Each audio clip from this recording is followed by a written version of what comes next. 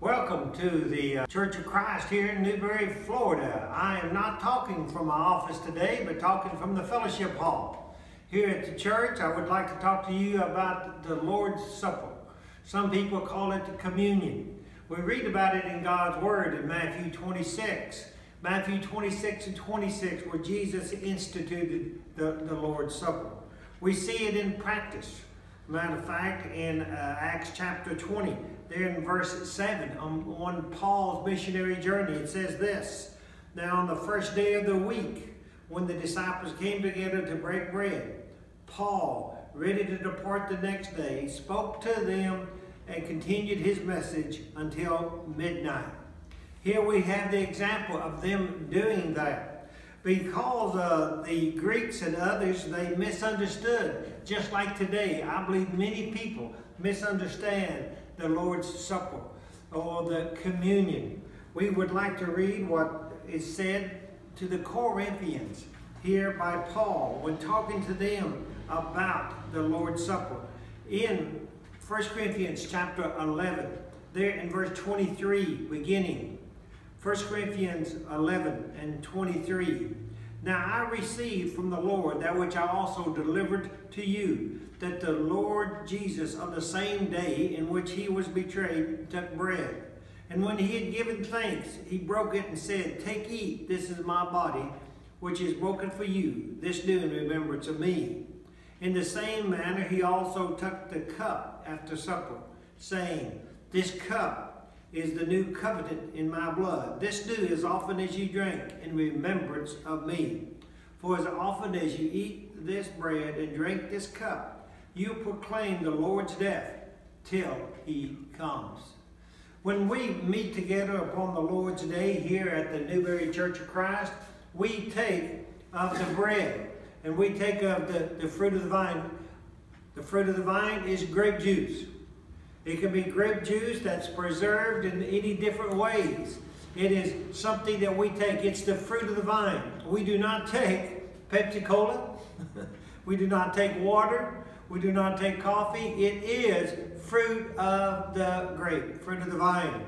Here, when we take of the communion, we take of the bread. We take the unleavened bread that they used in the ceremony of the Passover. Some people think of it as being a cracker. It's not a cracker that we take, or some call it a wafer. It's bread. Bread is made up, plain bread is made up of plain flour. It is just flour. It is not anything that has any kind of yeast or sodium or anything in it. It is just plain flour. No soda, no baking powder. Plain flour. We use oil, we use salt, and we use water. I'm going to give you an example of what I do and what we do here every Sunday when we make the communion. We take usually 1/2 cup of flour. You put 1/2 cup of flour in, you put in 1/3 cup of water, you put in 1 big spoon of olive oil, and then you put in a 1/2 spoon of salt. When you put this in and then get a spoon and mix it up, what we are doing is making the communion bread. Now some people like to use whole wheat flour. It doesn't matter if it's whole wheat as long as it is flour. And by the way, we are told to use the fruit of the vine, grape juice. We are told to use basically the flour or bread. And it's interesting to me, of the 7 continents, the 6 continents of the world that we human beings live in, every one of them is able to grow bread stuff or wheat, and is able to grow grapes. Even here in America, a lot of people think that grapes came from Europe. Some grapes did, but we had the American grapes here. When I was a kid, my grandmother and others used to make grape jelly out of the mustardine grape, a grape that grew wild. Even in Oklahoma, we had a grape, the small grape called the possum grape, that they used to make sometimes jelly out of. All of this was done in the time of grapes that grew in this country. Every continent had grape. Here what I'm doing is taking the bread, taking it like this. I'll usually take a rolling pin, we flatten it down like this, and make it into a communion loaf. Some people, I saw some videos, I saw one video that said, oh, it's got to be not round, it's got to be not this and all that. It can be any shape that you want it. To me, I make it like I'm making bread. The Lord took the bread, took it like this, made it whoever it was for the serving. This is like a communion bread. Now what I do next is I always take the pan, and I take a pan and I, for videos, I'm using even a large side pan. I take it, I put some of the oil in the bottom of the pan, do like this, then put my bread inside. The bread can be whatever thickness you want. It usually, it's bread, like I always told people, I said, bread is like my mama's biscuits. My mama's biscuits wasn't like your mama's biscuits. Everybody's biscuits are a little different. Now I'm going to show you, because I like the illustration, what I do when I'm doing this to make it easy to serve and break during the Lord's Supper. I take a knife. It doesn't have to be this large, but I like the way this works. And what I do is take it and just score it like this.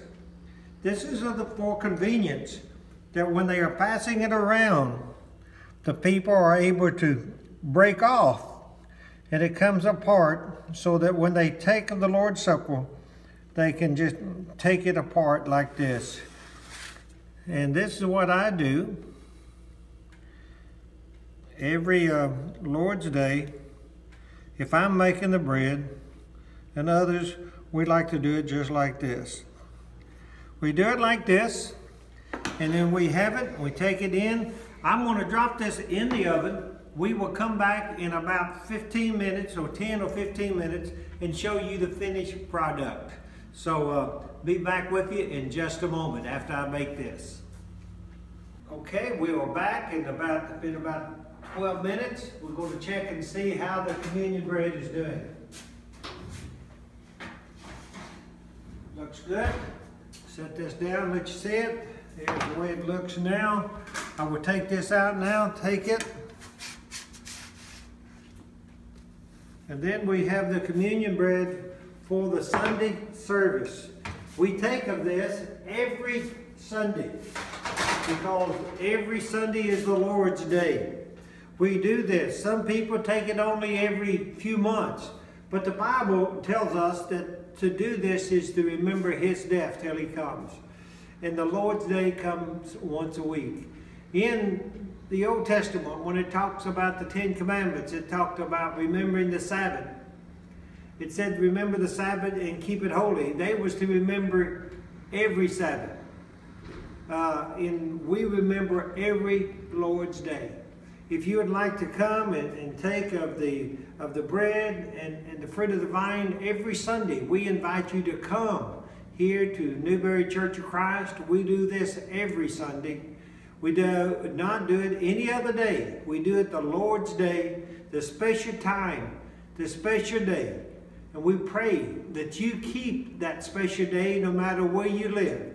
Any questions, please just contact me. And please, if you would, like the video or subscribe to it. And God be with you till we meet again.